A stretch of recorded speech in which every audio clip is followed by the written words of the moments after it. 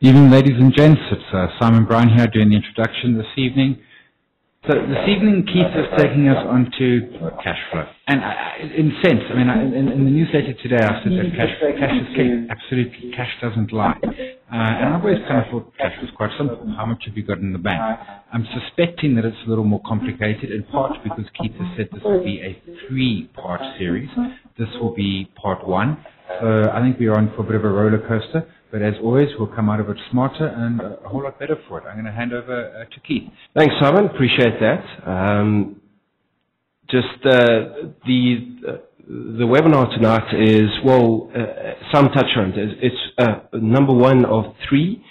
We're focusing on, if you remember, the valuation models, and this is the DCF model. So I'll touch on what is number 1 of 3. In the DCF model, but let's do a little recap quickly. If you remember, this is the equity fundamentals. So the 4 pillars of fundamentals is profitability being the aim of the business, liquidity is cash is king, solvency, debt versus risk, and never forget about management, the qualitative factor. All of this leads to evaluation, eventually an investment decision. Then you get the types of valuations. Market ratios, we've touched on many of them, price earnings, price to book, EV, EBITDA, and so on and so on. I encourage you, if you didn't see those, you've forgotten some of them, go back and look at the old webinars. We've moved on to, because those are relative models. You're pegging them versus other moving variables in the market. We've moved on to the absolute models, which is essentially the discounted cash flow models. And there's 2 major ones, the DCF, or discounted free cash flow model, and the dividend discount model. This webinar will be on the DCF model, and the next 2 ones will be as well, because we dissect it and we put it back together again, basically. So once again, a recap, and this one I haven't dropped in for the recaps of previous webinars, but it starts to become very applicable in the absolute models, and particularly in the DCFs, where quite a while ago I did a webinar on the cost of equity. So this is simply a very narrow summary of it. I very much encourage you to once again go back and revisit that webinar. Just to refresh yourself, to get a handle on the subject, because particularly part 3 of the DCF, we're going to be delving very deeply into this. Just to remind you guys, in summary, cost of equity is the required rate of return a shareholder demands for accepting the risk of providing share capital. Basically, it's the cost to the company of issuing shares. I'm not talking to the advisors. I'm talking what does the shareholder demand to get that share. And that's basically a risk versus reward question. The higher risk, the higher the cost of equity. Then you get the weighted average cost of capital, WACC. It's the total cost of a firm's capital taking into account the different amounts of debt and equity. Whereas cost of equity is simply the cost of shares or equity. WACC takes into account the cost of debt, and the cost of debt is the after-tax cost of financing. It's interest rate post-tax. But don't want to spend too much time on that. I encourage you to go back and look at the old webinar on cost of equity, where we do go quite a bit of depth into that. So the discounted free cash flow model. Now we can start talking about the meat of this webinar, or the body of it. And the DCF model assumes a company's fair value is the present value of all its future free cash flows. I'm going to say that again, because this really breaks it up into 3 parts of what these 3 next webinars will be. DCF model assumes a company's fair value is the present value of all its future free cash flows. 2 major parts to the DCF model: free cash flows, and you have to present value them. That kind of implies that the free cash flows are in the future. We are touching on now what is free cash flow. It's not as simple as it sounds. So part 1 will be simply, let's work out the free cash flow. So at risk of being redundant to what I just said, what is free cash flow? The definition of free cash flows is really, it's operating cash flows minus capital expenditures.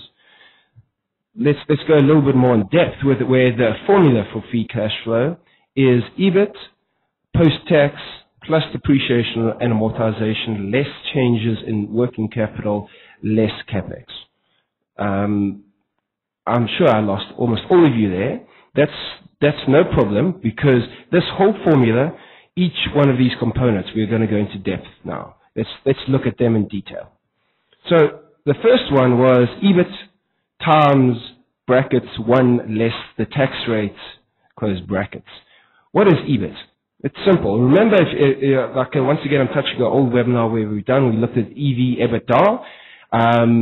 The second part of the equation, EBITDA, is earnings before interest, depreciation, and amortization. Interest, tax, depreciation, and amortization. EBIT, without the DAR, is simply earnings before interest and tax. Basically, EBIT is operating profit, in a nutshell. That's really it. And then the reason why we multiply EBIT by 1 less the tax rate is because we're trying to strip out the tax the company would pay. Basically, trying to get EBIT post-tax. Because, don't forget, tax is a drawdown on cash flows. You have to pay them. It goes to SARS, it goes to the government, it doesn't go to the company. So you need to strip out the tax amount from the operating profits. The next part of the free cash flow equation was depreciation and amortization. This is both the most simple part of this equation and arguably the most complex. Because whereas I use the term depreciation and amortization, and you simply add them back, and you add them back because depreciation and amortization, depreciation, you depreciate assets after you bought them. Amortization, you pay for goodwill or R&D or intangibles, and you amortize it over its useful life. Both of those, you paid the cash. The cash has already been paid ages ago in the future. Or ages ago in the past, sorry. What you're really doing in this case is these are accounting book entries. So they're what we call non-cash flow items, non-cash flow adjustments going through an income statement. We are adding them back. And this is why it's so simple. We're trying to get back to the core cash flow of the business. These influence the accounting profits of the business, but they don't actually influence the cash flows. Once you bought the property and the plant and equipment, the depreciation is just a book entry. Thereafter, you're just earning free cash flows off it. So, very simple in concept. You add it back to the post-tax EBIT to bring it back in line with the actual cash flows from the operating portion of the business. But, and this is why, this is very simple, but it's very complicated at the same time. It's not just limited to depreciation and amortization. These are the more common, and in fact depreciation is the most common.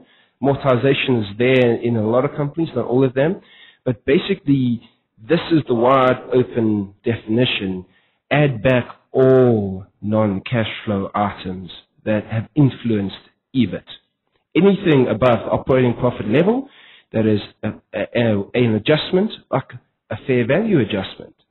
Impairments to goodwill, BEE, IFRS 3 adjustments getting pushed through. All of these are non-cash flow items. And all you've got to know, the only question you've got to answer to work out if it's a non-cash flow item is in the current financial year or in future ones, or has money changed hands? And if the answer has, it changed hands in another financial year, in this current financial year when you're accounting for it, it's a non-cash flow item. If outside of the reporting period it was paid for or it was received, it's a non-cash flow item. So very broad, and you're going to find a lot of funnies, particularly in this part. But I'm not going to linger on it, so let's jump forward. Then you get changes in net working capital. Very simple concept. Working capital, if you remember, one of the fundamentals is liquidity, cash is king. Well, that centers around a lot of working capital. What is working capital? It is creditors that are actually part financing the business because you haven't paid them yet, but yet you already have the goods or services or whatever. Less debtors because, you've given them goods or services, products or services, but they haven't paid you yet. Less inventory, which is the stock you have to carry on hand. So in other words, if your creditors is massive, your debtors is nil, and your inventory is nil, you have a positive working capital. In other words, your creditors are financing part of the business. But this is getting too technical. Just take it at face value. Working capital is creditors less debtors less inventory. So change in net working capital is simply the creditors at the end of the year, less the debtors at the end of the year, less the inventory at the end of the year, and that is your net working capital at the end of the year. That less the net working capital at the start of the year. Has the net working capital grown or decreased? If it's grown, well, your company is having to finance that. So it should be a negative because it's drawing down on your free cash flow.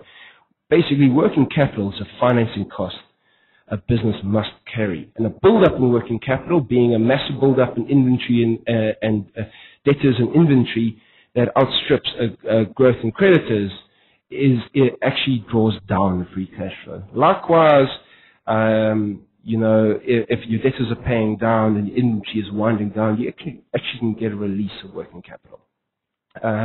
So the important part is this isn't net working capital, it's the change in net working capital year on year or period on period that is important in the free cash flow. Is it building up, declining, or staying flat? Then you have CapEx, which is a short form or colloquialism for capital expenditure. There's really two major types of CapEx. There's maintenance and expansion CapEx. Maintenance CapEx is keeping everything running, basically. Expansion CapEx is really orientated towards growing. They're making the factory bigger, they're digging another shaft in the mine, they're buying more cars for their fleets, or trucks for their fleets. Maintenance is just keeping things running. What you built, and if you own a house, you'll come to appreciate exactly what maintenance CapEx is. So now CapEx, the companies aren't dictated to by IFRS to disclose the separation between maintenance and expansionary capital, CapEx. So most of them don't. Some of them do, but the huge majority of them don't. And all of them tend to lump it in cash flow from investing operations, where you don't really get the split between maintenance and expansion, but you do, and this is where you find that the cash expenditure. Remember, we're calculating free cash flow. Cash is important. So it's the cash expenditure on CapEx during the period. And that'll be under purchase of PPE, purchase of land, purchase of mineral rights, purchase of this, purchase of that. And don't forget, there's also sale. So we're looking at net CapEx because a good example is the logistics companies that run these fleets. As the cars get old and trucks get old, they sold it. So they actually get their residual values back in. So have a look at the net CapEx, expansionary maintenance. How you find the split between, because where you find CapEx spending is in cash flow for investing activities. That split between maintenance and expansion, but it's not actually explained. Where you can find that is talk to management. Not always possible. Have a look in budgets. Once again, not always possible. Have a look at the expansion plans. Have a look at presentations on the website, attend the AGMs.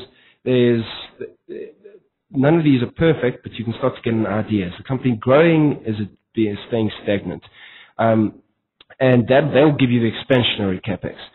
The maintenance CapEx, you can use a rule of thumb that the depreciation rates imply the CapEx spend, because assuming a company replaces its CapEx items as and when they are fully depreciated, then its depreciation should start to match its CapEx and its maintenance CapEx. Makes sense, because if your car, you're running on an economic useful life of 10 years, and at the end of the 10 years it's useless, you're going to have to buy a new car. So you depreciate it over 10 years, and in fact the maintenance spend to keep it running for those 10 years will start to roughly match that. But once again, not perfect, but you can start to get an idea of the baseline of maintenance spend out of economic useful lives in the annual financial statements. So we've spoken at length about all these different pieces of free cash flow. Let's put it all together again. Remember, free cash flow, and the emphasis is on cash flow, cash here, where we're looking at operating profit post-tax. We're adding back all the non-cash flow items that changed operating profit. So operating profit is starting to get more in line with the amount of money we made from operations. Then we add the change net working capital. Were debtors paying us back slower? Do we have a build-up in inventory and stock? And likewise. And finally, we take out the CapEx spend, because the CapEx spend is the heart of the business to keep it going. You need property, plant, and equipment. You need a factory. You need to maintain the mine. All these sort of things. And in reality, that takes cash away from shareholders. So hence, don't forget to take that out. In other words, putting the whole free cash flow together, we can start to see what changes a company's free cash flow. First of all, EBIT. Well, EBIT is simple. It's operating profits. If profits rise, free cash flow rises. The post-tax rate. If the tax rate drops, free cash flow rises. You're paying less tax. Depreciation, amortization. Once you start stripping out cash flow, non-cash flow items, you will see a rise in free cash flow. Well, not always true. There can be fair value adjustments of things propping up profits, not depressing them. In other words, the non-cash flow items are often where the funnies are in the income statement. So not always a good thing. Just check those out. Net working capital. The less working capital, the better. The less working capital you have, the less financing the less cash you have to absorb into that. And as a company, you're financing a working capital. So if you can minimize your working capital, in fact, even in the perfect position, and there's a couple of companies out there that have that, you have a negative working capital cycle. In fact, your working capital finances you, and not the other way around. Then finally, CapEx. The less being spent on capital items, or the less capital items need maintaining, the more free cash flow you have. Now, this is not always a good thing. There's a very good example of Pick n Pay that a couple of years ago was a shining gem of the retail market, retail sector in the JSE. It was printing money, but it was printing money because it had stopped spending on expansionary capex, and it stopped spending reinvesting sufficient amounts of cash back in itself. So in the short term, it looked fantastic. In the long term, well, we've seen what happened. It's on the back foot now. It's got all sorts of problems. It's having to spend even more to catch up with where all the other guys are. So you can influence your free cash flow from capex, but there needs to be a balance. Are they spending on good items? Is it properly spent? Most important ones really is EBIT, profits rising, and the tax rate. But all the others do impact it. So just a final note on free cash flow is the free cash flow is the cash flow available to all the financiers of the company. In other words, this is for the enterprise. If you remember, we did the EV/EBITDA, enterprise value divided by EBITDA, a webinar quite a while ago. Go refresh yourself, because I talk about what the enterprise value is. Free cash flow, you notice I didn't include anything about interest, anything about debt in here. You're calculating how much free cash flow is available to service the people, the providers of capital of a business. Now, those providers of capital is, yes, it's the shareholders, but it's also the debt holders. You will see this in our next two webinars where we complete the discounted DCF model. You will see how this becomes a very important point. But I'm just noting it here so that you don't get the wrong message. And I'll encourage you to go watch the EV/EBITDA webinar where we do discuss enterprise value, just as a reminder. So in conclusion, the DCF model, part one, where we look at the free cash flow. Free cash flow is post-tax operating profit, post-tax EBIT. Add back all the non-cash flow items, or less, or add or take into account the changes of working capital and less capex spend. We'd work through all the individual parts of the free cash flow, understand which parts move with each of these parts have different variables moving them, and then also bear in mind that the free cash flow is enterprise free cash flow. We haven't taken into account debt yet. So the final part of the conclusion is just giving you a taste of the next two webinars, because this one was probably a fairly opaque, fairly abstract one, but you'll see how it makes sense. Now, DCF, we've worked up the free cash flow. Part two is a DCF is forward-looking. Remember, it's the present value of all future cash flows or future free cash flows in the business. So the second part is you're going to look at the intricacies of forecasting the free cash flow. Now you know how to calculate it, you need to forecast it in order to do a DCF. That will be part two. Part three is, remember, it's the present value of all future free cash flows. I'll show you how to present value it into one single number that eventually is the fair value. So guys, it was a bit of a long-winded webinar, and I apologize for that. But yes, do we have any questions? No, Keith, short, to the point, and as always, boggled my brain. The part that struck me, cash to providers of capital, that was, to me, was the killer sentence that came towards the end. And I forgot the first part, but in essence, they've got to provide the provider of the capital, who's not only shareholders, equity, of course, it's debt. And a couple of questions coming, folks. If you've got questions, put them in the text box. I've got some already popping up. Mashudu's asked two questions. How come some companies get a tax credit? And I think she's probably talking in the smaller cap space, which will fit perfectly. And cash flow statement. That number at the end, is it a real number? Okay, tax credit. No, we need to distinguish between true tax credit and what's coming through on the income statement. The income statement is affected by, and I'm really not going to scare you guys by explaining it, it's a thing called deferred tax. If you have any chartered accountant friends, ask them this and you'll get a string of swear words. It's one of the more abstract and complicated parts where you're actually trying to match future taxes with present incomes and all messy stuff. So what you often get when a company reports a loss is they'll get a tax credit. So they're operating, their EBIT or their operating profit will be actually operating loss. And then you'll get a positive number coming through in the tax so that the net loss is actually less.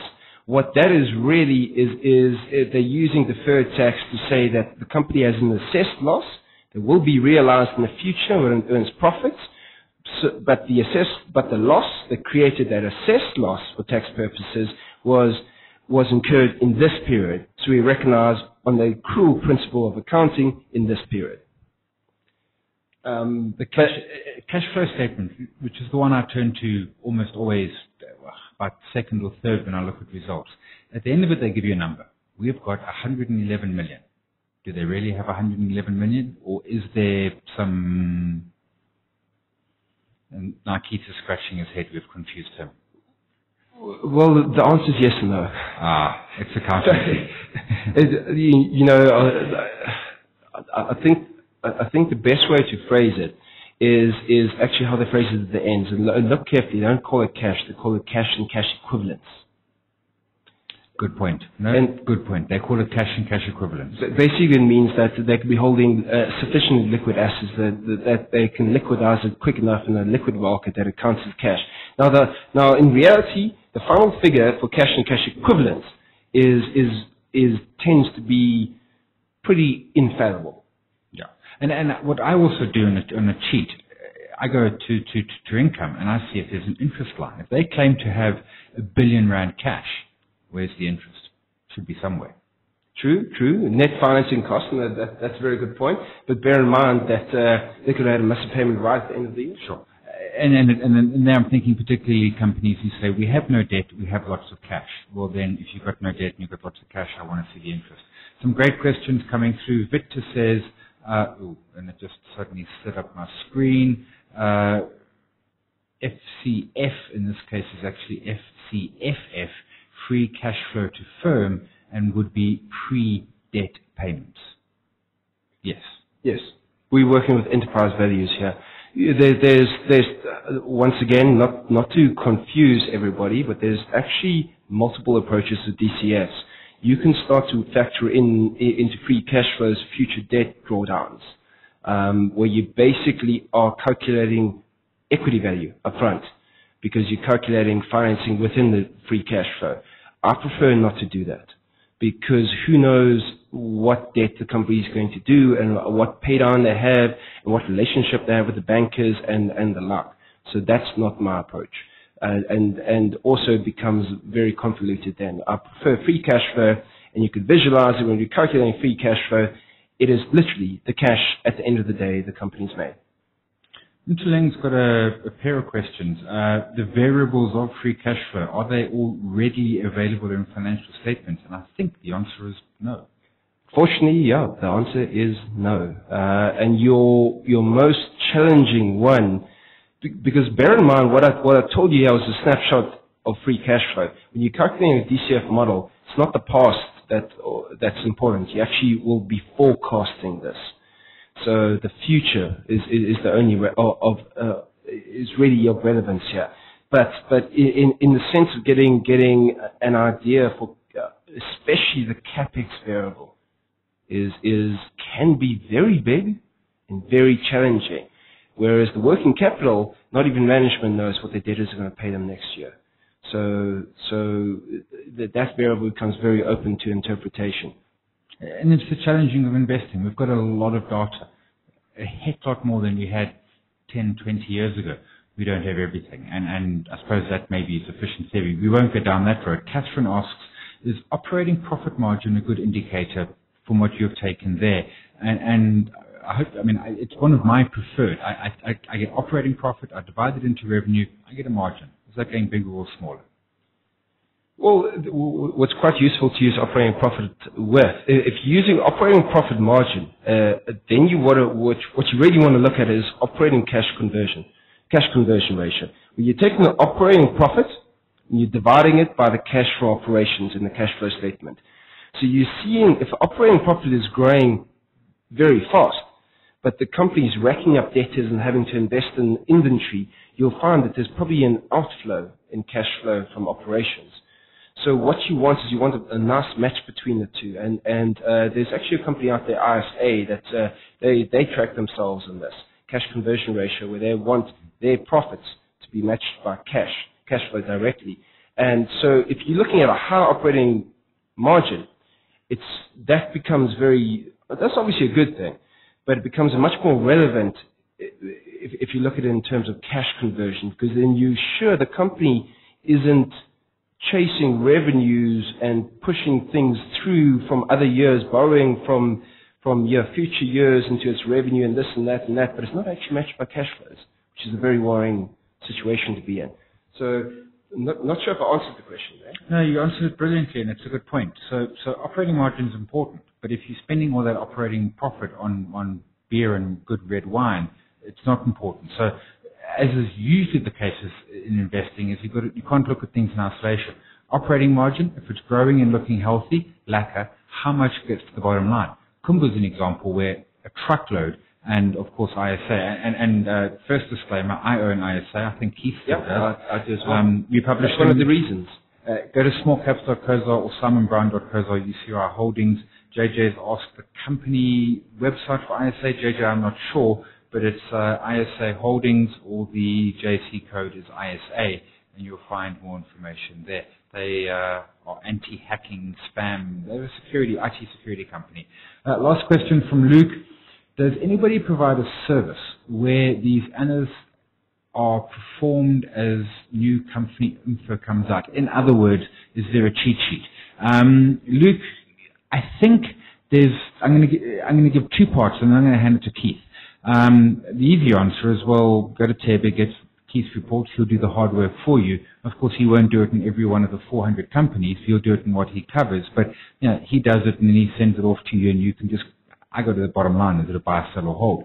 I think that Profile Media, I know in the online share trading environment, and probably other providers there, probably on Tebe and other stockbrokers online environment, they do have a lot of what they call ratio analysis. and I'm never 100% sure what's there, but that's where I would start to look. And if you drop me a mail, I can send you some links how to find that data, simon@justonelap.com, where you can find it. Of course, it's historic in that it's a timestamp. It's for interim and final numbers, and then it's how they're determined, but they do disclose that. Keith, I mean, there's no, it's hard work. Well, I mean, Bloomberg, Reuters, these guys, all the major data providers, in some essence, for the most liquid and sometimes all the way down to the bottom stocks, have free cash flow that they calculate and this and that. What you have to be careful of is two things. Some touched on one. The first one is it's historical. Historical free cash flow is only so important. You aren't buying the past, you're buying the future here. That's what investing is. Then the second thing is you have to be very careful because the data providers have different definitions for things. So you could find and depending on who you use and where you find it at, phone them up. Phone the call center. Ask them if they don't disclose it, ask them for the formula, how they got that number. And then you can start to get a comfort and you can start to compare it. So definitions change and it is historical. Be very careful of that. Yeah, that formula, and then that's the key thing. I mean, INET as well. There's a bunch of providers, but check that formula. That's the critical component because, I mean, I've seen, price earnings ratio. Well, what earnings do you use? Core earnings, headline earnings, core headline earnings, discontinued core headline earnings. Here's an interesting point. INET Bridge uses their definition of price earnings as the dilute headline earnings per share. Profile Media, my understanding is that they use headline earnings per share. Yeah. And there can sometimes be quite a big difference between the two. Yeah, I suppose in a sense, if this were easy, we'd all be driving Ferraris. Folks, that's going to be it for tonight. We've hit our 30-minute plus a bit, and no more questions coming through. Some great questions I really appreciate. And I think it did boggle my brain a bit, but I think I took some good stuff away. One being it's cash to provide it with capital, and operating profit margin, important, but how much of that becomes real money in the bank? As always, Keith, thanks a lot. Ladies and gents, thanks for attending. Guys, thanks very much, and I strongly encourage you to see part 2 and part 3, where this will make a lot more sense when you put all the pieces of DCF together. Yeah, they'll be up, I suppose we'll do them in about 4 weeks or so, and of course this video will be up tomorrow, and you can go and revisit for the bits that were particularly painful. Thanks all. Cheers.